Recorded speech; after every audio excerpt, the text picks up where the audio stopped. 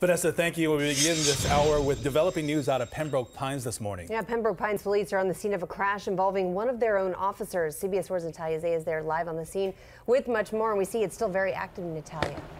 Yeah, very active out here, Rhiannon. And the good news is we have learned that the officer, the Pembroke Pines police officer involved in this car accident is stable, is expected to be okay. Same can be said for the driver of the other vehicle involved. I want to give you a look here. The tow truck is here. Obviously, they've got it on the back of the flatbed, but that is the Pembroke Pines SUV that is all smashed up in the front, hard to see from this vantage point. And this dark colored SUV over here on the right, on the back of the other truck, appears like it was T-boned. It was actually bowed on the side pretty intensely. There's a lot of debris in the roadway here from this crash. Investigators still piecing together what happened, but they do say that the officer was traveling eastbound on Pines Boulevard and the other driver was traveling southbound on Douglas Road when the two collided.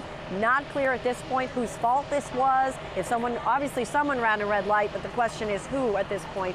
But we do understand that both drivers, including that police officer, are expected to be okay. They're both stable and were transported to Memorial Regional Hospital. And we also know that the officer who was involved was on duty at the time. Not clear at this point, though, whether he had his lights and sirens going when this all happened. We're still working together those details. We'll bring you updates as we get them. Back to you.